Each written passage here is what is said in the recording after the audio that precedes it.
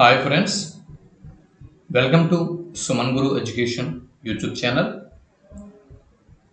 తెలంగాణ రాష్ట్రంలో ఈ నెల 18వ తేదీ నుంచి డిఎస్సి కండక్ట్ చేయనున్నారు. అలాగే ఆంధ్రప్రదేశ్ రాష్ట్రంలో ప్రస్తుతం టెట్ ప్రాసెస్ నడుస్తూ ఉంది. దీని తర్వాత డిఎస్సి అతి త్వరలోనే ఉంది. ఆంధ్రప్రదేశ్ రాష్ట్రం నుంచి, తెలంగాణ రాష్ట్రం నుంచి డిఎస్సికి ప్రిపేర్ అవుతున్న అభ్యర్థులు, ముఖ్యంగా తెలుగు సబ్జెక్టుతో ఎవరైతే పీజీటీ, టీజీటీ, స్కూల్ అసిస్టెంట్స్ వీటికి ప్రిపేర్ అవుతున్నారో అటువంటి అభ్యర్థులకి ఉపయోగపడే విధంగా తెలుగు మెథడాలజీ నుంచి సాధన బిట్లను నేను అందిస్తూ వస్తున్నాను. ఆంధ్రప్రదేశ్ రాష్ట్రంలో ఉన్నటువంటి డిఎస్సి ఆస్పిరెంట్స్ అయితే తెలుగు మరియు సంస్కృత అకాడమీ, ఆంధ్రప్రదేశ్ రాష్ట్రం వారి తెలుగు మరియు సంస్కృత academy ప్రచురించినటువంటి DSC school assistant Telugu అన్నటువంటి ఈ పుస్తకం చాలా విలువైనదిగా, ఉపయోగకరమైనదిగా ఉంది. మంచి కంటెంట్తో ఈ పుస్తకంని ఫ్రేమ్ చేశారు. ఈ పుస్తకం మీకు దగ్గరలో బుక్ స్టాల్లో లభిస్తే తీసుకోండి. ఈ పుస్తకం లభించని వాళ్ళు ఎవరైనా ఉంటే మన ఛానల్ని రెగ్యులర్గా ఫాలో అవుతూ ఉండండి. వారికి ఈ కంటెంట్ నేను కవర్ చేయడం జరుగుతుంది. మీకు పుస్తకం దొరికితే కనుక ఎలాగైనా కూడా తెలుగు మరియు సంస్కృత అకాడమీ ఆంధ్రప్రదేశ్ వారి డిఎస్సి స్కూల్ అసిస్టెంట్ తెలుగు పుస్తకంని తీసుకోండి. దొరకని వారు మన ఛానల్ని ఫాలో అవుతూ ఉండండి. అయితే మనం ఇప్పటి వరకు వివిధ భావనలు, భాషా నైపుణ్యాలు, ప్రణాళిక రచన పాఠ్య గ్రంథాలు, విద్య, సాంకేతిక శాస్త్రం, ఈ చాప్టర్స్ వెనుక ఉన్నటువంటి బిట్స్ని మనం ప్రాక్టీస్ చేసాం. ఇక విద్యా, సాంకేతిక శాస్త్రం, సహపాఠ్య కార్యక్రమాలు అన్నటువంటి అదే యూనిట్ నుంచి మరికొన్ని బ్యాక్ సైడ్ ప్రాక్టీస్ ప్రశ్నలు ఉన్నాయి, సాధన బిట్లు ఉన్నాయి. వాటిని ఒకసారి మనం ప్రాక్టీస్ చేద్దాం. చూడండి, విద్య, సాంకేతిక శాస్త్రం, సహపాఠ్య కార్యక్రమాలు. ఇక్కడి నుంచి ఇప్పుడు మనం బిట్స్ని కవర్ చేద్దాం. ఇక్కడ చూడండి, మొదటి బిట్టు, తరగతి గదిలో ఉపాధ్యాయులు వివిధ పాఠ్యాంశాలని బోధిస్తూ ఉంటారు. ఈ పాఠ్యాంశాలకు అనుబంధంగా విద్యార్థుల యొక్క సమగ్రమైన మూర్తిమత్వ సాధనకు, విద్యార్థుల యొక్క సమగ్రమైనటువంటి మూర్తిమత్వ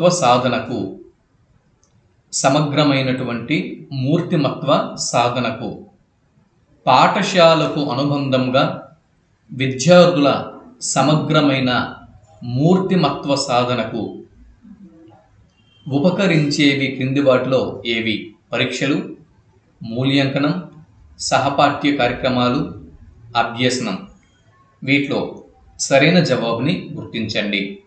ఇదే ప్రశ్న మీకు ఎగ్జామ్లో ఫేస్ అయితే సరైన జవాబుగా మీరు దేన్ని గుర్తిస్తారు? జవాబు ఆప్షన్ 3, సహపాఠ్య కార్యక్రమాలు. పాఠ్యాంశాలకు అనుబంధంగా సహపాఠ్య కార్యక్రమాల్ని జోడించడం వల్ల ఇవి విద్యార్థుల్లో సమగ్రమైనటువంటి మూర్తిమత్వ సాధనకి దోహదపడతాయి అన్న విషయాన్ని మనం ఇక్కడ గ్రహించాల్సి ఉంటుంది. ఇక రెండవ బిట్టు పరిశీలన చేస్తే, బిట్ నెంబర్ 2, ఇవి పాఠ్యాంశాలకు అనుబంధాలు అని విద్యావేత్తలు గుర్తించారు. పాఠ్యాంశాలకు అనుబంధాలు, పాఠ్యాంశాలకు అనుబంధాలు అని విద్యావేత్తలు వేటిని గుర్తించారు? బోధన, ప్యాకేజీ, అభ్యసనాలు, సహపాఠ్య కార్యక్రమాలు. వీటిలో సరైన జవాబుని గుర్తించండి. జవాబు ఆప్షన్ 4 సహపాఠ్య కార్యక్రమాలు ఏవైతే ఉన్నాయో ఈ సహపాఠ్య కార్యక్రమాలు అనేవి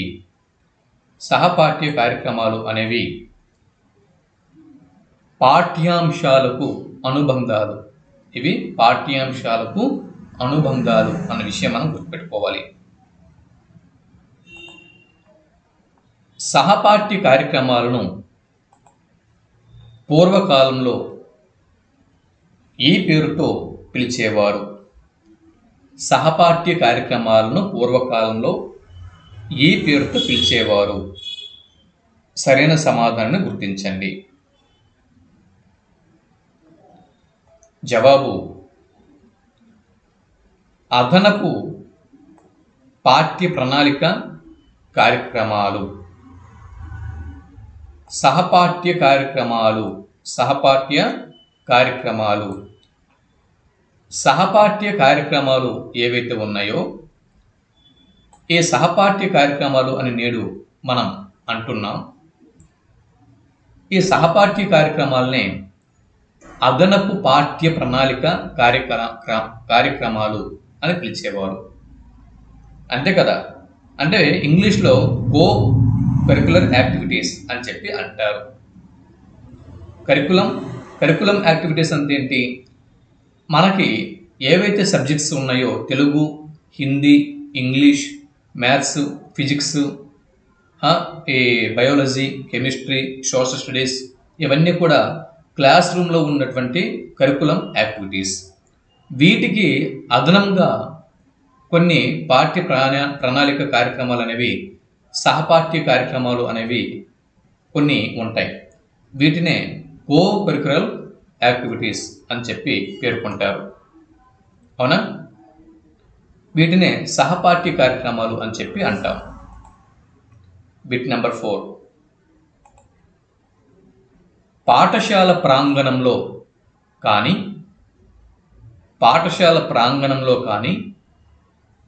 వెలుపల కానీ విద్యా క్లబ్బులు, సంఘాలు, నిర్వహణ సంస్థల సహకారంతో నిర్వహించే కార్యక్రమాలు క్రింది వాటిలో ఏవి? పాఠశాల ప్రాంగణంలో కానీ వెలుపల కానీ విద్యా క్లబ్బులు, సంఘాలు, నిర్వహణ సంస్థల సహకారంతో నిర్వహించే కార్యక్రమాలు ఏవైతే ఉంటాయో వాటిని ఏమంటారు? ఎలా బిట్టు అడిగితే మనం సహపాఠ్య కార్యక్రమాలు అని చెప్పి జవాబు గుర్తించాల్సి ఉంటుంది. మిత్రులు ఎవరైతే ప్రస్తుతం ఈ వీడియో చూస్తున్నారో వారు ఒక విషయం ఇక్కడ మనం గమనించాలండి. ప్రస్తుతం మనం సహపాఠ్య కార్యక్రమాలు అన్న పాఠంలోని బిట్స్ని ప్రాక్టీస్ చేస్తున్నాం కాబట్టి ఈ మాత్రం జవాబు మనకు తెలియదా అన్నట్టుగా మనకి ఉంటుంది. ఎందు గురించి అంటే ప్రస్తుతం నడుస్తున్న పాఠ్య భాగం ఇదే కాబట్టి ఇక్కడ ఈజీగా ఉంటుంది. కానీ ఈ అన్ని పాఠ్యాంశాల్లో ఉన్నటువంటి బిట్స్ని కలగోర గంపలాగా అన్నిటినీ కూడా జంబ్లింగ్ చేసి ఒక క్వశ్చన్ పేపర్లో ఫ్రేమ్ చేసినప్పుడు అప్పుడు మనం వీటిని కన్ఫ్యూజ్ చెంది తప్పు పెట్టి వస్తూ ఉంటాం. కాబట్టి ఈజీగా ఉన్నాయి కదా అని చెప్పి దేన్ని కూడా మీరు నిర్లక్ష్యం చేయకండి.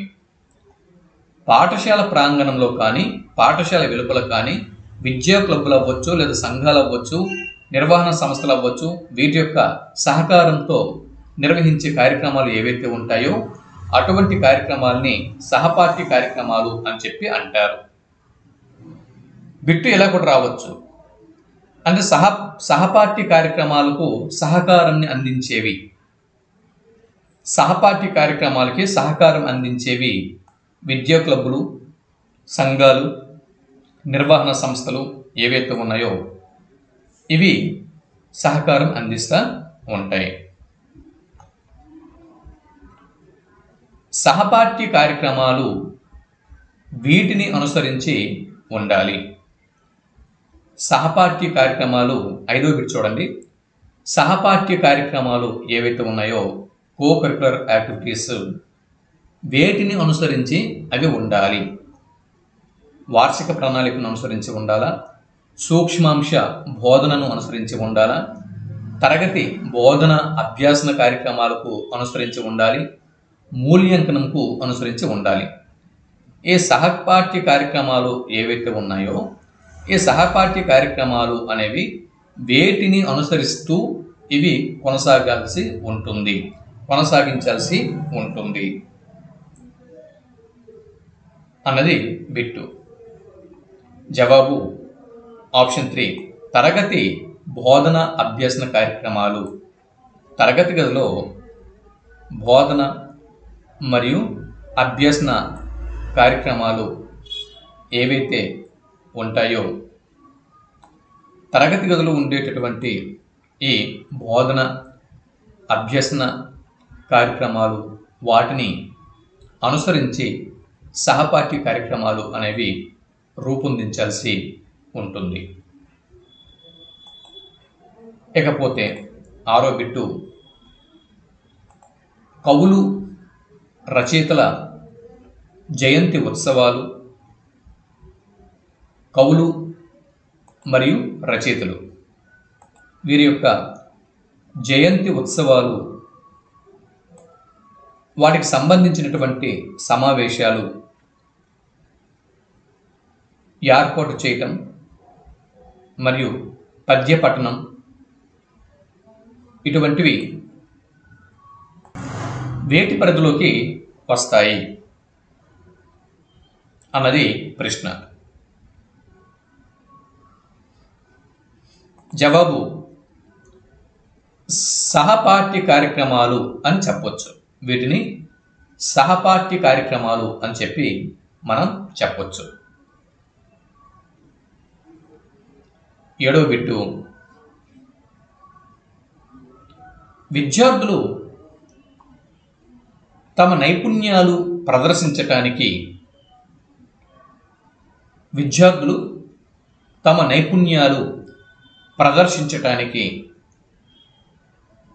భావ ప్రకటన సామర్థ్యాన్ని పెంపొందించటానికి ఉపకరణాలు ఏవి? మళ్ళీ చెబుతున్నాను, ఇక్కడ సహపాఠ్య కార్యక్రమాల గురించి మాట్లాడుకుంటున్నాం కాబట్టి ఇక్కడ ఈజీలాగా ఉంటుంది. కానీ ఎగ్జామ్లో కన్ఫ్యూజ్ అవుతారు. బాగా స్టడీ చేస్తూ పదండి. విద్యార్థులు తమ నైపుణ్యాలను ప్రదర్శించటానికి అలాగే భావ ప్రకటన సామర్థ్యాన్ని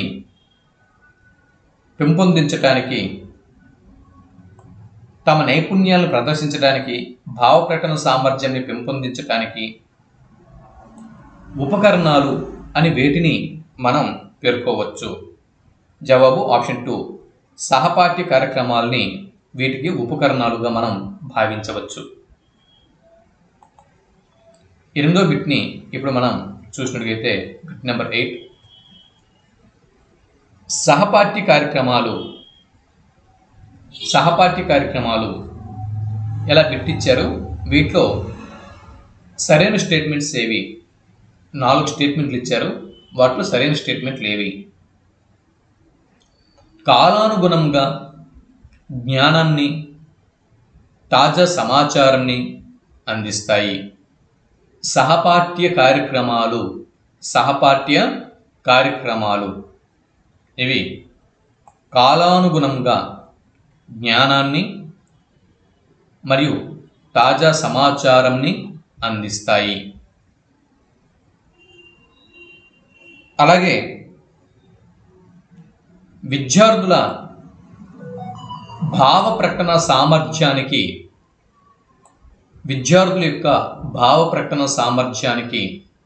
వేదికలుగా నిలుస్తాయి. నిజమే, విద్యార్థుల యొక్క భావ ప్రకటన సామర్థ్యానికి సహపాఠ్య కార్యక్రమాలు అనేవి వేదికగా నిలుస్తాయి.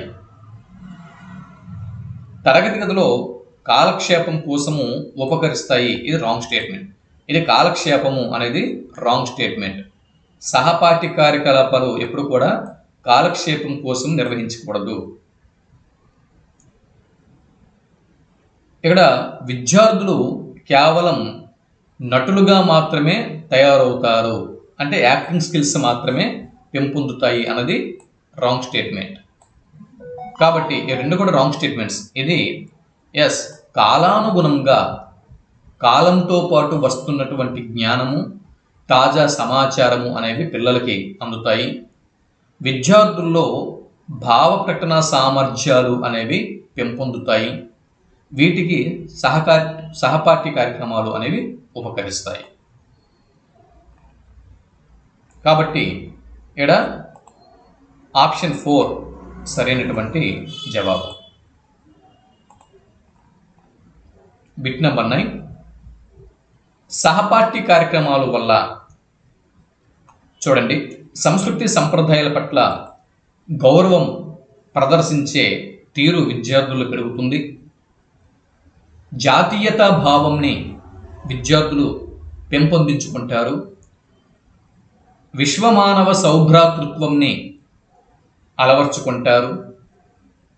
భాషా సంకుచితత్వాన్ని పొందుతారు. ఇలా 4 స్టేట్మెంట్లు ఉన్నాయి. వీటిలో సరైన స్టేట్మెంట్ ఏది? చూడండి, సహపాఠ్య కార్యక్రమాలు ఏవైతే ఉన్నాయో విద్యార్థుల్లో సంస్కృతి సంప్రదాయాలు వీటి పట్ల గౌరవంని పెంపొందింపచేస్తాయి. కాబట్టి సహపాఠ్య కార్యక్రమాల వల్ల సంస్కృతి సంప్రదాయాల పట్ల విద్యార్థులు గౌరవంని ప్రదర్శిస్తారు. జాతీయతా భావంని పెంపొందించుకుంటారు.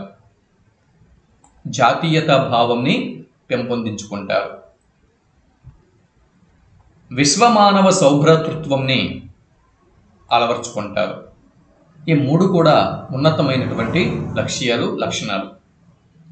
ఇక భాషా సంకుచితత్వం అనేది ఇది రాంగ్ స్టేట్మెంట్. భాషా సంకుచితత్వము అన్నప్పుడు భాషా స్కిల్స్ని మనం పిల్లల్లో పెంపొందిస్తాం తప్పించి లాంగ్వేజ్ స్కిల్స్ని మనం పిల్లల్లో ఈ లాంగ్వేజ్ స్కిల్స్ అనేవి అడుగంటేటట్లు సంకుచితత్వ భావంని పొందేటట్లు ఉపాధ్యాయులము ఇక్కడ ఆ విధంగా విద్యార్థులకి బోధన అభ్యసన మనం ఇవ్వం కదా. కాబట్టి ఇంతకు ముందు బిట్లోనే ఏమని చెప్పుకున్నాము? విద్యార్థుల్లో భావ ప్రకటన సామర్థ్యాలు అనేవి పెరుగుతాయి. భావ ప్రకటన సామర్థ్యాలు పెరుగుతున్నప్పుడు భాషా సంకుచిత తత్వం అనేది ఏ విధంగా అలవడుతుంది? తప్పు కదా ఈ స్టేట్మెంట్. కాబట్టి ఇక్కడ ఆప్షన్ 4 స్టేట్మెంట్ సరైనది. అంటే మొదటి 3 ఈ స్టేట్మెంట్లు సరైనవి. ఈ 3 స్టేట్మెంట్లు సరైనవి. బిట్ నెంబర్ 10, సహపాఠ్య కార్యక్రమాలలో రకాలు. వైయక్తిక కార్యక్రమాలు, బృంద కార్యక్రమాలు, సామాజిక కార్యక్రమాలు, సంఘ కార్యక్రమాలు. వీటిలో సహపాఠ్య కార్యక్రమాలలో ఉన్నటువంటి రకాలు ఏవో గుర్తించండి అని చెప్పి బిట్ అడగడం జరిగింది.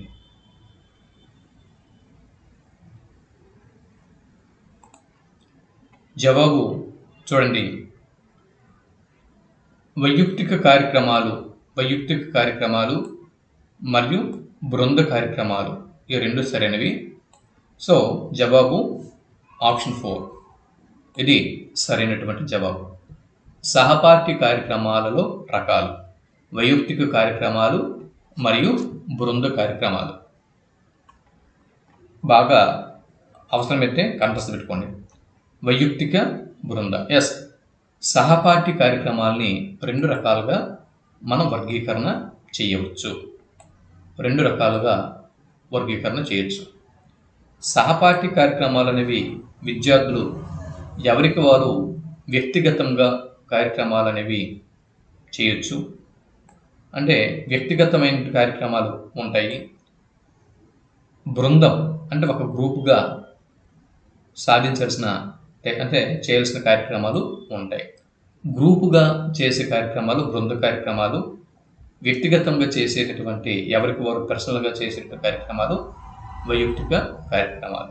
ఈ విధంగా సహపాఠి కార్యక్రమాలు 2 రకాలుగా మనం వీటిని వర్గీకరణ చేయవచ్చు. 11వ బిట్టు పరిశీలన చేస్తే వైయక్తిక కార్యక్రమానికి ఉదాహరణ 1 చెప్పండి.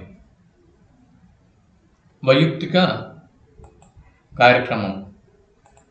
వైయక్తిక కార్యక్రమానికి ఉదాహరణ సభలు నిర్వహించడం, వార్షికోత్సవం నిర్వహించడం, భాషా దినోత్సవాలు నిర్వహించడం, కథ చెప్పడం.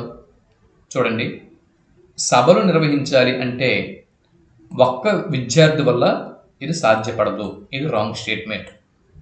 ఎందు గురించి అంటే బెస్ట్ ఎగ్జాంపుల్, మీరు కళాశాలలో కానీ లేకపోతే పాఠశాలలో కానీ ఒక ఫేర్వెల్, ఫ్రెషర్స్ డే ఇటువంటి సభలు నిర్వహించాలి అంటే, యాన్యువల్ డే ఇటువంటివి నిర్వహించాలంటే ఏ ఒక్క విద్యార్థి వల్ల ఇది సాధ్యపడదు. ఒక క్లాస్ మొత్తం కూడా గ్రూప్గా అందులో ఇన్వాల్వ్ అయితే వీటిని కండక్ట్ చేయవచ్చు. అలాగే వార్షికోత్సవాలు కూడా అంతే. యాన్యువల్ డే అని చెప్పంటున్నాను. సభలు, ఇక్కడ సభలు నిర్వహించాలన్నా, వార్షికోత్సవాలు నిర్వహించాలన్నా, భాషా దినోత్సవాలు నిర్వహించాలన్నా వీటన్నిటికీ కూడా ఇక్కడ విద్యార్థులందరూ కూడా కావాలి. ఎక్కువ మంది వీటిలో పార్టిసిపేట్ చేయాల్సి ఉంటుంది. కథ, ఒక విద్యార్థి చేత కథ చెప్పిస్తున్నాం. కథ చెప్పడానికి ఒక బృందం అవసరం లేదు కదా, ఒక 50 మంది పిల్లలు అక్కర్లే కదా. ఒక కథని ఒక విద్యార్థి చక్కగా చెప్పగలరు కదా. అంటే కథ చెప్పడం వచ్చిన విద్యార్థి కనుక ఆ విద్యార్థికి మనం కథ చెప్పమని చెబితే చక్కగా ఒకే విద్యార్థి కథని చెప్పగలరు కదా. కాబట్టి వైయక్తిక కార్యక్రమానికి ఇది ఉదాహరణగా చెప్పవచ్చు. ఇక వ్యాసరచన, వక్తృత్వ పోటీలో పాల్గొనడం, ఇవి కూడా వైయక్తిక కార్యక్రమాలు. విద్యార్థులు ఎవరికి వారు వ్యక్తిగతంగా వాటిలో పాల్గొంటారు. ఎవరికి ఇంట్రెస్ట్ ఉంటే వాళ్ళు పాల్గొంటారు, ఎవరికి ఇంట్రెస్ట్ లేకపోతే వాళ్ళు పాల్గొరు. వక్తృత్వ పోటీ అవ్వచ్చు, లేదా వ్యాసరచనం అవ్వచ్చు, ఏవైనా కూడా ఇవి వైయక్తిక కార్యక్రమాలు. చూడండి, క్రింద వాటిలో బృంద కార్యక్రమం క్రింద వాటిలో ఏది? పద్యపఠనం, దీనికి బృందం అక్కర్లేదు కదా. ఇప్పుడే చెప్పుకున్నాం. కథలు చదవడం, దీనికి బృందం అక్కర్లేదు. వ్యాసం రాయటం, దీనికి బృందం అక్కర్లేదు. కానీ ఏదైనా ఒక సభని నిర్వహించాలి అంటే విద్యార్థుల బృందం అవసరం. విద్యార్థులు 14 చూడండి. విద్యార్థులు జట్టుగా లేదా ఒక బృందంగా ఏర్పడి నిర్వహించేటటువంటి కార్యక్రమాలని ఏమంటారు? జవాబు బృంద కార్యక్రమాలు అని చెప్పి పేర్కొంటారు. వీటిని బృంద కార్యక్రమాలు అని చెప్పి పేర్కొంటారు. క్రీడా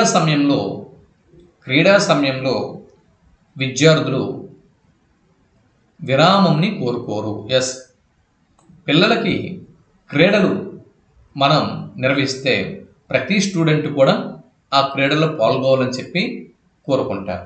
తనకు నచ్చిన ఆటలో ఆడాలని చెప్పి ప్రతి స్టూడెంట్ కూడా ముందుకి వస్తాడు. కాబట్టి క్రీడా సమయంలో విద్యార్థులకి ఆనందం కావాలి. ఎస్, ఆనందం కోసమే క్రీడలు ఆడతారు. పిల్లలకి ఆటలు అంటే చాలా ఇష్టం, వారికి సంతోషం అంటే చాలా ఇష్టం. మీరు ఎస్, ఆటల్లో వారు శ్రమను కూడా మర్చిపోతారు.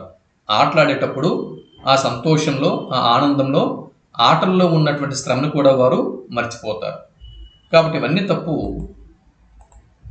క్రీడా సమయంలో స్టూడెంట్లు విరామంని కోరుకోరు. దేన్ని కోరుకోరండి? విరామంని కోరుకోరు. ఇది ఈ థర్డ్ స్టేట్మెంట్ సరైనది. 16వ బిట్టు చూడండి. భాషా క్రీడలు వీటి కోసం ఏర్పాటు చేసుకోవాలి. విద్యా లక్ష్యాలకు అనుగుణంగా కౌశలాల అభివృద్ధికి, కేవలం తరగతి గదిని నడపటానికి, విద్యార్థులకు నటన పట్ల ఆసక్తి పెంచడానికి. వీటిలో సరైన జవాబును గుర్తించండి. జవాబు ఆప్షన్ 1 ఇది మాత్రమే సరైనది. సో ఆప్షన్ 4 సరైనటువంటి జవాబు. భాషా క్రీడలు అంటే భాషకు సంబంధించిన క్రీడలు ఎందుకు నిర్వహిస్తారంటే, మన భాషా ఉపాధ్యాయులం, తెలుగు భాషా ఉపాధ్యాయులం మనకి విద్యా లక్ష్యాలు ఏవైతే నిర్దేశించినటువంటి విద్యా లక్ష్యాలకు అనుగుణంగా విద్యార్థుల్లో వివిధ రకాల కౌశలాలను అభివృద్ధి పరిచేందుకు భాషా క్రీడలను ఏర్పాటు చేసుకోవాల్సి ఉంటుంది. 17వ బిట్టు అక్షర క్రీడలు, పద క్రీడలు, అక్షర క్రీడలు, పద క్రీడలు, పొడుపు కథలు చెప్పడం ఇటువంటివి ఈ స్థాయి విద్యార్థులకు భాషా క్రీడలుగా నిర్వహించవచ్చు. చూడండి, అక్షర క్రీడలు వర్ణమాలకు సంబంధించినటువంటి క్రీడలు, పదాలు వర్ణమాల తర్వాత నేర్చాల్సినవి పదాలకు సంబంధించినటువంటి క్రీడలు, పొడుపు కథలు చెప్పడం ఇటువంటివి ఈ స్థాయి విద్యార్థులకి భాషా క్రీడలుగా ఉపయోగపడతాయి. మాధ్యమిక విద్యార్థులు, ఉన్నత విద్యార్థులు, స్నాతకోత్తర స్థాయి విద్యార్థులు, ప్రాథమిక స్థాయి విద్యార్థులు. సరైన జవాబుని గుర్తించండి. ఎస్, జవాబు ఆప్షన్ 4 ప్రాథమిక స్థాయి విద్యార్థులు సరైన జవాబు. 18వ బిట్టు వివిధ అక్షరాల అట్టముక్కలను విద్యార్థులకు ఇచ్చి అక్షరం చెప్పి తీయించడం, దీన్ని ఏమంటారు? అక్షర క్రీడ అంటారా, పద క్రీడ అంటారా, గుడి నుడి కట్టు అని చెప్పి అంటారా, వాక్య నిర్మాణ క్రీడ అని చెప్పి అంటారా? సరైన జవాబుని గుర్తించండి. ప్రశ్నలోనే జవాబు ఉంది. అక్షర క్రీడ అని చెప్పి అంటారు. వివిధ అక్షరాల అట్టముక్కలను విద్యార్థులకు ఇచ్చి అక్షరం చెప్పి తీయించడం, దీన్ని అక్షర క్రీడ అని చెప్పి అంటారు. 19వ బిట్టు అక్షరాల అట్టముక్కలు ఇచ్చి, అక్షరాల యొక్క అట్టముక్కలని విద్యార్థులకు ఇచ్చి అకారాది క్రమంలో పేర్చమనటం,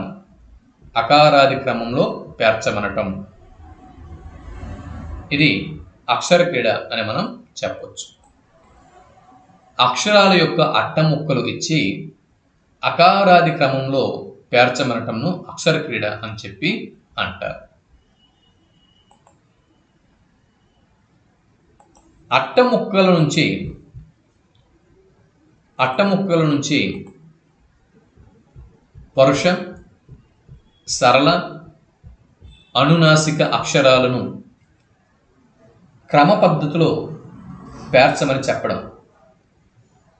ఇప్పుడు అట్టముక్కలు నుంచి పరుష, సరళ, అనునాసిక అక్షరాలు, వీటిని క్రమ పద్ధతిలో పేర్చమనటం, దీన్ని ఏమంటారు? వాక్య నిర్మాణ క్రీడ, వ్యాకరణ క్రీడ, నుడికట్టు క్రీడ, అక్షర క్రీడ. సరైన జవాబుని గుర్తించండి. చూడండి, అక్షరాలు ఇక్కడ ఏంటంటే అక్షరాలు, ఇది చూడండి ప్రశ్న. కొన్ని సందర్భాల్లో జవాబులు ప్రశ్నల్లోనే ఉంటాయి. కన్ఫ్యూజ్ అవ్వకుండా జాగ్రత్తగా ప్రశ్నను కనుక మనం స్టడీ చేస్తే ఆన్సర్ దొరికిపోద్ది.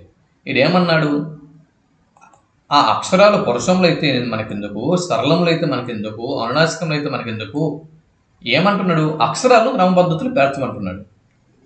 అక్షరాలని క్రమ పద్ధతిలో పేర్చమంటున్నాడు కాబట్టి ఇది అక్షర క్రీడ అవుతుంది అంతే. ఇకపోతే 21వ బిట్టు, అక్షరాలు ఇచ్చి వాటి ద్వారా వీలైన ఎక్కువ పదాలని కూర్చమని చెప్పడం. కొన్ని అక్షరాల్ని ఉపాధ్యాయుడు పిల్లలకి ఇచ్చి ఈ అక్షరాల ద్వారా మీరు ఎన్ని పదాలని కూర్చగలరో అన్ని పదాలని కూర్చండి అని భాషోపాధ్యాయుడు విద్యార్థులకి ఒక పరీక్ష పెట్టాడు అనుకుందాం, చిన్న పరీక్ష. ఇది ఏ రకమైన క్రీడ అవుతుంది? ఇది పదక్రీడ. ఇది పదక్రీడ అవుతుంది. అక్షరాలు ఇచ్చి వాటి ద్వారా వీలైన ఎక్కువ పదాలను కూర్చమని చెప్పడంని పదక్రీడ అని చెప్పి అంటారు. ఏవైనా కొన్ని అక్షరాలు ఇచ్చి వాటి ఆధారంగా అర్థవంతమైన పదాలు రాయమని ఇక్కడ ఆదేశిస్తున్నాం. పదాలు రాయమని అంటే అక్షరాలు ఇచ్చి పదాలు రాయమంటున్నాం. చూడండి, అక్షరాలు ఇచ్చి పదాలు రాయమంటున్నాం. ఏమని రాయమంటున్నాం? పదాలు. కాబట్టి ఇది పదక్రీడ.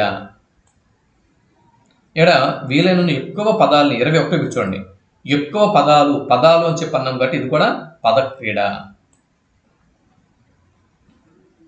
23వ బిట్ చూడండి, విద్యార్థులకు కొత్త పదాలు ఈ క్రీడలో పరిచయం అవుతాయి. మరి పదక్రీడని ఉపాధ్యాయులం ఎందుకు నిర్వహించాలండి? పదక్రీడని మనం ఎందుకు నిర్వహించాలి? విద్యార్థుల్లో కొత్త పదాల పరిచయం, వివిధ పదాల పరిచయంని పెంపొందించడం కోసం. అవునా? విద్యార్థులకు కొత్త పదాలు పరిచయం చేయడం కోసము పదక్రీడ ఉపయోగపడుతుంది. అది 24వ బిట్టు, గల్ల నుడికట్టు క్రీడకు మరొక పేరు. చూడండి, ఒక క్రీడ ఉంది. భాష ఉపాధ్యాయులుగా ఒక క్రీడని ప్రవేశపెట్టాల్సి ఉంటుంది. అంటే భాషా ఉపాధ్యాయుడిగా పిల్లలకు కాస్త ఎంటర్టైన్ చేస్తూ చక్కగా బోధించాలి అనుకునేటటువంటి భాషోపాధ్యాయులు గల్ల నుడికట్టు క్రీడను కూడా వినియోగించవచ్చు. అయితే గల్ల నుడికట్టు క్రీడనే ఎలా అని కూడా అంటారు అన్నది బిట్టు. జవాబు పదబంధ ప్రహేళిక అని చెప్పి అంటారు. ఏమంటారండి? పదబంధ ప్రహేళిక. 25వ బిట్టు, కొన్ని గల్లను ఏర్పాటు చేసి 2 లేదా ఎక్కువ మంది విద్యార్థులు ఆ గల్లలో అక్షరాల ఆధారంగా పదాలు నిర్మించే క్రీడ. ఇవన్నీ కూడా మన చిన్నప్పుడు స్కూల్ స్టేజ్లో మనం స్టూడెంట్గా ఉన్నప్పుడు ఈ క్రీడలన్నీ కూడా, ఇటువంటి క్రీడలు మనం ఆడాం, మనకు తెలుసు కదా. టీచర్స్ ఎవరు లేనప్పుడు, కొన్ని సందర్భాల్లో టీచరే ఇటువంటివి కండక్ట్ చేసినప్పుడు మనలో మనము ఫ్రెండ్స్తోనూ తర్వాత టీచర్ పర్యవేక్షణలోనూ మనం ఇటువంటి క్రీడల్ని ఆడుకునే వచ్చాం చాలా వరకు. కొన్ని గల్లను ఏర్పాటు చేసి బోర్డు మీద లేదా నోట్స్లోనూ కొన్ని గల్లను ఏర్పాటు చేసి 2 లేదా ఎక్కువ మంది విద్యార్థులు ఆ క్రీడలో పాల్గొని గల్లలో ఒక్కొక్క అక్షరాలని నింపుతూ ఆ అక్షరాలు ఆధారంగా పదాలని నిర్మించినట్లయితే ఇటువంటి క్రీడనే గల్ల నుడికట్టు క్రీడ అని చెప్పి అంటారు. 26వ బిట్టు, కొన్ని పదాలను ఇచ్చి వాటిని అర్థవంతమైన వాక్యాలుగా రాయమనటం. కొన్ని పదాలను ఇచ్చి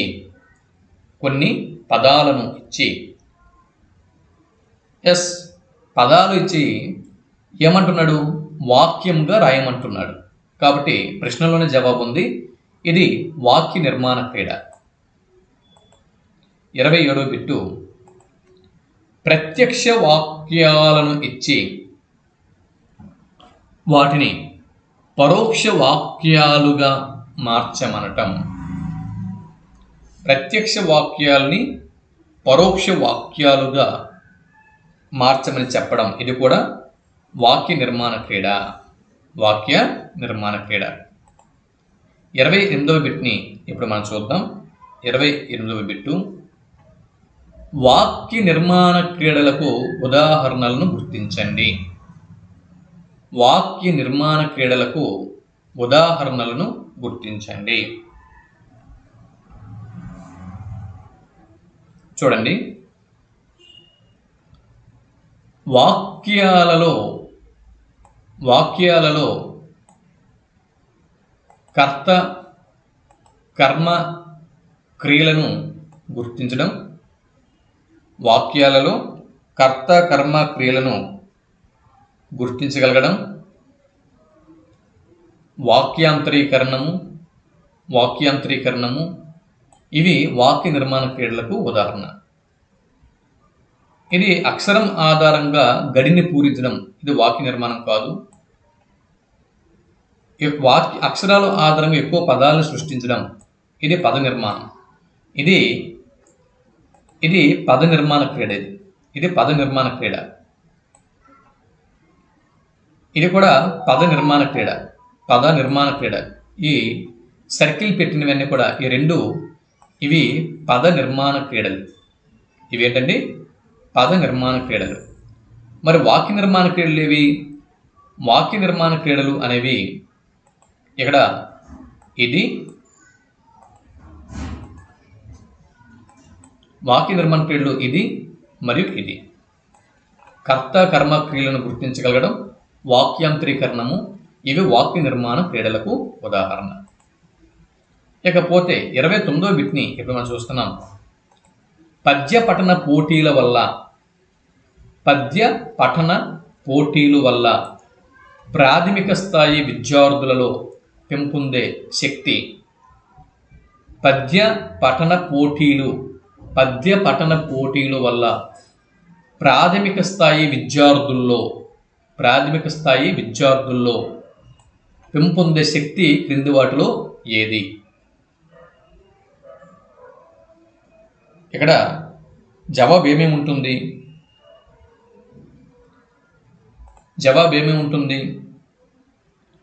ఉచ్చారణ దక్షత విద్యార్థులు పెరుగుతుంది. ఎవరికి? ప్రైమరీ చిల్డ్రన్ అండి. వీడు అడిగింది ఏంటి? ప్రైమరీ చిల్డ్రన్, ప్రాథమిక స్థాయి అంటే 5వ తరగతి వరకు ఉన్నటువంటి పిల్లలు. 5వ తరగతి వరకు ఉన్నటువంటి పిల్లలకు పద్యం పఠనము. చూడండి, ఇక్కడ ప్రశ్న ఏంటి? పఠనము, పద్య పఠనము అని చెప్పన్నారు. లేఖనము అనలేదు. లేఖనము అన్నప్పుడు రచనాశక్తి సరైనటువంటి ఆన్సర్ అయి ఉండేది కదా. ఇది లేఖనం అనలేదు, పఠనము అని చెప్పి అన్నారు. పద నిర్మాణము ఇది కూడా కాదు. ఏమన్నారు? పఠనము అన్నారు. లేఖనం అయితే పద నిర్మాణం అవుద్ది. వాక్య నిర్మాణము ఇది కూడా కాదు. ఉచ్చారణ విద్యార్థుల్లో అంటే ప్రైమరీ సెక్షన్లో ఉదాహరణకి చిన్న చిన్న వేమన పద్యాలు ఉంటాయి. ఉప్పు కప్పు రంబు ఒక్క పోలిక నుండి చూడ రుచులు జాడవేరు, పురుషులందు పుణ్య పురుషులు వేరయ్య, విశ్వదాభిరామ వినురవేమ, ఇటువంటివి చిన్న చిన్న పద్యాలు. వీటి ద్వారా వాక్య నిర్మాణ కౌశలం, పద నిర్మాణ కౌశలం, రచనాశక్తి వీటిని ప్రైమరీ స్కూల్ చిల్డ్రన్కి వీటిని పరీక్షించరు. ప్రైమరీ స్కూల్ చిల్డ్రన్స్కి పద్యపఠనం ద్వారా అంటే పద్యపఠనంని ఎందుకు ప్రవేశపెడతారు అంటే వారిలో మనం అంటే ఉపాధ్యాయుడు ఎలా పలికితే విద్యార్థి అలాగే పలుకుతాడు. కాబట్టి విద్యార్థుల్లో ఉచ్చారణ దక్షత పెంపొందించాలి అనే ఉద్దేశంతో ఇలా పద్యపఠన పోటీలను ప్రవేశపెట్టడం అనేది జరుగుతుంది. కాబట్టి పద్యపఠన పోటీలు ఉచ్చారణ దక్షత ఇంప్రూవ్మెంట్ కోసం ప్రాథమిక స్థాయిలో ప్రవేశపెడుతున్నారు కాబట్టి ఉపాధ్యాయులు కూడా చదివేటప్పుడు తెలుగు భాషని చదివేటప్పుడు ఒత్తు ఉన్న దగ్గర ఒత్తు, ఒత్తు లేని దగ్గర ఒత్తు లేకుండా అంటే ఏ పదంని అంటే ఓష్మములను ఎలా పలకాలి, కంఠ్యాలను ఎలా పలకాలి, స్పర్శములను ఎలా పలకాలి, నాదములను ఎలా పలకాలి, ఇక్కడ ఈ విధంగా అంతస్తాలను ఎలా పలకాలి, అనునాసికములను ఎలా పలకాలి, ఇవన్నీ కూడా ఉపాధ్యాయుడు పలుకుతూ పలికి చూపిస్తూ పిల్లలకి ఆ విధంగా ట్రైనింగ్ ఇవ్వాల్సి ఉంటుంది. Bit number 30. విద్యార్థులు జీవితాంతం తమ స్మృతి పదంలో నిలుపుకోవటానికి అవకాశం ఉన్న క్రీడ క్రింది వాటిలో ఏది? విద్యార్థులు జీవితాంతం తమ స్మృతి పదంలో నిలుపుకోవటానికి అవకాశం ఉన్న క్రీడ క్రింది వాటిలో ఏది అన్నది బిట్టు. జవాబు ఆప్షన్ 4 పద్య పఠనం సరైనటువంటి జవాబు. విద్యార్థులు జీవితాంతం తమ స్మృతి పదంలో నిలుపుకోవటానికి, ఎస్ స్మృతి. ఇప్పుడు కూడా మన చిన్నప్పుడు చదివినటువంటి పద్యాలు కొన్ని మనకి గుర్తుండిపోయి ఉంటాయి. మనము వాటిని అభ్యసనం చేయకపోయినా చేసినా అంటే పూర్తిగా వాటిని వదిలేసినా మనకి ఎవరైనా ఒక ఉపాధ్యాయులు వచ్చి తక్కమని మాస్టర్ మీకు తెలిసిన పద్యం ఏదో ఒకటి చెప్పండి అని చెప్పి అంటే కనీసం ఏదో ఒక పద్యమైన కూడా మనము చక్కగా మనం చెప్పగలం, పాడి వినిపించగలం. అవునా? ఎందుకు అది ఎలా సాధ్యమైంది? ఎస్, జీవితాంతం మన స్మృతి పదంలో నిలుపుకోవటానికి అవకాశం ఉన్న క్రీడ పద్యపట్నం క్రీడ. పద్యపట్నంని క్రీడా పద్ధతిలో కనుక విద్యార్థులు నేర్పితే ఎన్నో పద్యాలు వారికి గుర్తుంటాయి. 31వ బిట్టు. చిన్న చిన్న కథలు అసంపూర్ణంగా ఇచ్చి, చిన్న చిన్న కథలని అసంపూర్ణముగా ఇచ్చి వాటిని పూరించమని ఆదేశించడం. ఓకే, చిన్న చిన్న కథలు అసంపూర్ణముగా, కథ అంటే కథ ఒకటి ఉంది, ఒక కథని కొంతవరకే మనం చెప్పాము అంటే అక్కడక్కడ ఫిల్ ఇన్ ద బ్లాంక్స్ రూపంలో ఈ విధంగా మనము ఒక కథని ఇచ్చాము పిల్లలకి. అప్పుడు ఆ ఫిల్ ఇన్ ద బ్లాంక్స్లో మిగిలినవి మీరు ఫిల్ చేయండి అని చెప్పి ఈ విధంగా అదే ఖాళీలు పూరించడం రూపంలో చిన్న చిన్న కథల్ని ఇచ్చి విద్యార్థులకి ఖాళీలు పూరించమని ఆదేశిస్తే అది ఏ రకమైనటువంటి క్రీడ అవుతుంది? జవాబు కథాపూరణం. దీన్ని ఏమంటారండి? కథాపూరణం అని చెప్పి అంటారు. ఇటువంటి క్రీడని కథాపూరణం అని చెప్పి అంటారు. ఎస్, ఇక్కడ చూడండి ఏమన్నాము? కథ, అది చిన్న కథ అవ్వచ్చు, పెద్ద కథ అవ్వచ్చు. కథ అసంపూర్ణంగా ఇచ్చాము. ఇప్పుడు మనం దేన్ని పూరించమంటున్నాము? కథనే పూరించమంటున్నాము. కాబట్టి కథాపూర్ణ పద్ధతి అవుతుంది. 32వ బిట్ని ఇప్పుడు మనం చూస్తున్నాం. 32వ బిట్టు. విద్యార్థులు తమ అభిప్రాయాలకు అనుగుణంగా, విద్యార్థులు తమ అభిప్రాయాలకు అనుగుణంగా, విద్యార్థులు తమ అభిప్రాయాలకు అనుగుణంగా ముగింపు చెప్పే ప్రయత్నం చెయ్యటానికి ఉపకరించే క్రీడ క్రింది వాటిలో ఏది? విద్యార్థులు తమ అభిప్రాయాలకు అనుగుణంగా ముగింపు చెప్పే ప్రయత్నం చెయ్యటానికి ఉపకరించే క్రీడ ఏదై ఉంటుంది? తమ తమ అభిప్రాయాలకు అనుగుణంగా ముగింపు చెప్పాలి. అటువంటి క్రీడ క్రింది వాటిలో ఏది?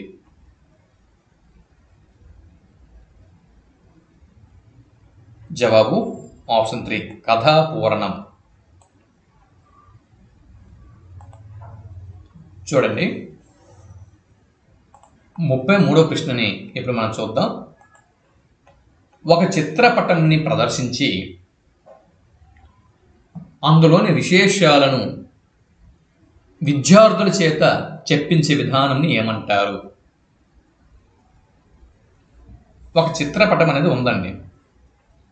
ఆ చిత్రపటంని విద్యార్థుల ముందు ఉంచాం. అందులో విశేషాలు, చిత్రపటంలో ఏమేమి విశేషాలు మీరు గ్రహించారో చెప్పండి అని చెప్పి విద్యార్థుల చేత చెప్పించినట్లయితే అది ఏ విధమైనటువంటి బోధన అభ్యసన విధానం అవుతుంది?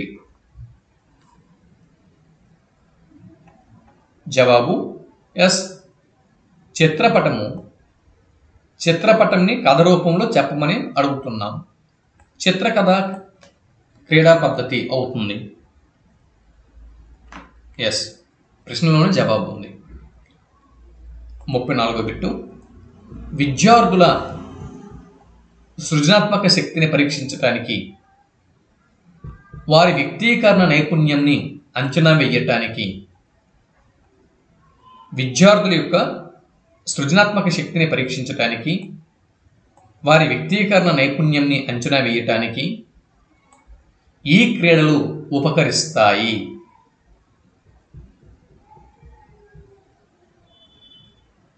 చూడండి, చిత్రకథా క్రీడలు ఉపకరిస్తాయి. విద్యార్థుల సృజనాత్మక శక్తిని పరీక్షించడానికి, వ్యక్తీకరణ నైపుణ్యాల్ని అంచనా వేయటానికి ఈ చిత్రకథా క్రీడలు అనేవి ఉపకరిస్తాయి. గుర్తుపెట్టుకోండి. వివిధ క్రియలను చీటీలలో రాసి, వివిధ క్రియలు ఏవైతే ఉన్నాయో వాటిని చీటీలలో రాసి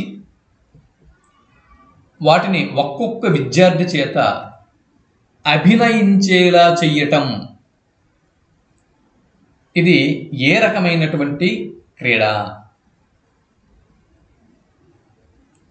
వివిధ క్రియలను చీటీలలో రాసి ఒక్కొక్క చీటీని ఒక్కొక్క విద్యార్థికి తీయమని చెప్పి ఆ చీటీలలో ఉన్నటువంటి విషయానికి అనుగుణంగా వాటిని విద్యార్థుల చేత అభినయించేలా చేయటంని ఏమంటారు? జవాబు చిత్రకథా క్రీడ అని చెప్పి పేర్కొంటారు. చిత్రకథా క్రీడ అని చెప్పి పేర్కోవడం జరుగుతుంది. 35 బిట్లు పూర్తి చేసుకున్నాం. కాకి కడవ చిత్రాన్ని చూపించి, చూడండి, కాకి మరియు కడవ చిత్రం ఇది మీకు గుర్తొచ్చిందా? డియర్ ఫ్రెండ్స్, ఆస్పిరెంట్స్, ఇది మీకు గుర్తొచ్చిందా? చిన్నప్పుడు ఒక కాకి ఆకాశంలో ఎగురుతూ దాహార్తి అయి నీళ్ల కోసం వెతికింది. ఒక కడవలో అడుగున నీళ్లు కనిపించాయి. కడవలో నీళ్లు అందుకోవడం కోసం కాకి ఎంతగానో ప్రయత్నం చేసింది. నీళ్లు అందకపోవడంతో కాకి చిన్న చిన్న గులకరాలను తీసుకువచ్చి ఆ కడవలో వేసింది. అప్పుడు కడవలో ఉన్న నీళ్లు పైకి తేలాయి. కాకి చక్కగా కడవలో ఉన్న నీళ్లను తాగి పైకి ఎగిరిపోయింది. దీన్నే సమయస్ఫూర్తి అని చెప్పి అంటారు అని చెప్పి చిన్నప్పుడు మనం చదువుకున్నాం. కాకి కడవ చిత్రాన్ని చూపించి కథని చెప్పమనటం, ఇది ఏ పద్ధతి? జవాబు చిత్రకథా క్రీడా పద్ధతి అన్న విషయం మనం గుర్తుపెట్టుకోవాలి. 37వ బిట్ని ఇక్కడ మనం చూసినట్లయితే, పాఠశాలలో విద్యార్థులు విశేష జ్ఞానాన్ని సంపాదించుకోవటానికి ఉపకరించేవి. పాఠశాలలో విద్యార్థులు విశేష జ్ఞానాన్ని సంపాదించుకోవటానికి ఉపకరించేవి క్రింది వాటిలో ఏవి? జవాబు భాష విహారయాత్రలు సరైనటువంటి జవాబు. జ్ఞానం ఎస్, భాష విహారయాత్రలు. పుస్తకంలో చదివి తెలుసుకున్న దానికంటే స్వయంగా కళ్ళతో చూసి అనుభవించి జ్ఞానాన్ని సముపార్జించడం వేరు. 38వ బిట్టు విద్యార్థులు భాష విహారయాత్రలకు వెళ్ళినప్పుడు ఎటువంటి స్థానాలను ఎంపిక చేసుకోవాలి? ప్రకృతి అందాలు గల ప్రదేశాలు, మంచి నైసర్గిక స్వరూపం ఉన్న ప్రాంతాలు, భాషా సాహిత్య ప్రధానంగా గల ప్రదేశాలు, మైదానాలు. సరైన జవాబుని గుర్తించండి. జవాబు ఆప్షన్ 3, భాష సాహిత్యం ప్రధానంగా గల ప్రదేశాలు సరైనటువంటి జవాబు. 39వ బిట్టు, శ్రీకృష్ణదేవరాయల గొప్పతనాన్ని, శ్రీకృష్ణదేవరాయల గారి గొప్పతనాన్ని తెలుసుకోవటానికి భాషా విహారయాత్రకు వెళ్ళదగిన ప్రాంతం క్రింది వాటిలో ఏది? శ్రీకృష్ణదేవరాయల గొప్పతనాన్ని గురించి తెలుసుకోవాలి అంటే భాషా విహారయాత్రకు వెళ్ళదగిన ప్రాంతం. అహో ఆంధ్రభోజ శ్రీకృష్ణదేవరాయ అన్న పాట, ఈ పాట మనం వింటే మనకి ఏం గుర్తొస్తుంది? హంపి, విజయనగరం. అవునా? హంపి. శిలలుపై శిల్పాలు చెక్కినారు, మనవారు జాతికే అందాలు తెచ్చినారు. చూడండి, శ్రీకృష్ణదేవరాయల గొప్పతనాన్ని తెలుసుకోవటానికి హంపి భాష విహారయాత్రకు వెళ్ళదగినటువంటి ప్రాంతం అన్నమాట. ఓకే, అంతే కదండి. ఇప్పుడు మనం వరంగల్ వెళ్ళి అక్కడ శ్రీకృష్ణదేవరాయల గొప్పతనం గురించి చెప్తా అవుద్దా? వరంగల్ వెళ్ళినప్పుడు కాకతీయుల గొప్పతనం గురించి చెప్పాలి. ఓరుగల్లు, హనుమకొండ అవి వెళ్ళినప్పుడు. గోల్కొండకి వెళ్ళినప్పుడు గోల్కొండ కుతుబ్ షాహీల యొక్క గొప్పతనం గురించి చెప్పాలి. కాబట్టి శ్రీకృష్ణదేవరాయల గొప్పతనాన్ని తెలుసుకోవాలంటే హంపీకి పోవాలి. ఇకపోతే ఈ ప్రాంతంలో భాష విహారయాత్ర చేయటం వల్ల భాషా దురభిమానం తగ్గుతుంది. భాషా దురభిమానం చూడండి. ఎస్, మా భాషే గొప్పది, మా భాషే గొప్పది, ఎస్ మా భాష గొప్పది అని చెప్పి ఎవరి భాష మీద వారికి ఇక్కడ మాతృవాత్సల్యం ఉండడం మంచిదే. భాషా అభిమానం ఉండడం మంచిదే.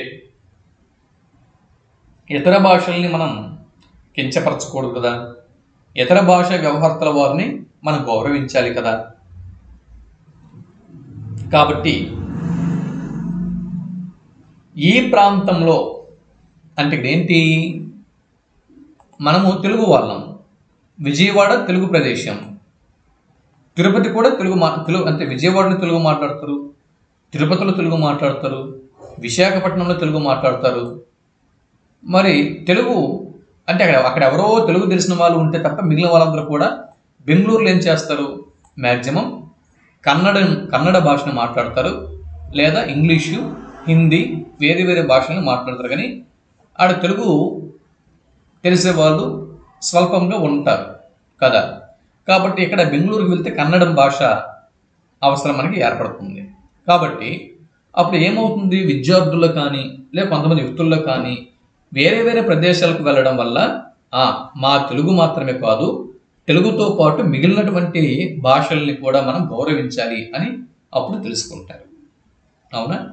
కాబట్టి మిత్రులారా, ఈ వీడియోలో ఒక 40 బిట్లను మనం తెలుసుకోవడం జరిగింది. ఒక 40 బిట్లను మనం అధ్యయనం చేశాము. అవునా? ఇది చూస్తూ ఉండండి. మరో వీడియోతో మరికొన్ని బిట్స్తో మీ ముందుకు వస్తాను. ఎవరైనా లైక్ చేయని వాళ్ళు ఉంటే వీడియోకి ఒక లైక్ ఇవ్వండి. అలాగే మీ మిత్రులకి ఈ సెషన్ని షేర్ చేయండి. షేర్ చేయడం మర్చిపోవద్దు.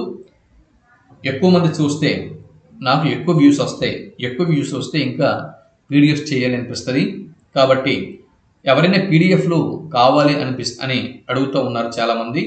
ఎస్, పీడిఎఫ్లు ఇప్పుడు మీరు వీడియోల రూపంలో స్క్రీన్ మీద చూస్తున్నటువంటి కంటెంట్ చాలా తక్కువ. పీడిఎఫ్లు కావాలంటే మెంబర్షిప్ తీసుకొని మన వాట్సాప్ గ్రూప్లో మీరు జాయిన్ అవ్వాల్సి ఉంటుంది.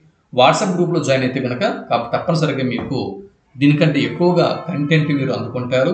పీడిఎఫ్లు వస్తూ ఉంటాయి, ప్రతిరోజు కూడా పీడిఎఫ్లు వస్తూ ఉంటాయి. సో వాటిని మీరు ప్రింట్అవుట్ తీసుకొని చక్కగా మీరు ప్రిపేర్ అవ్వచ్చు.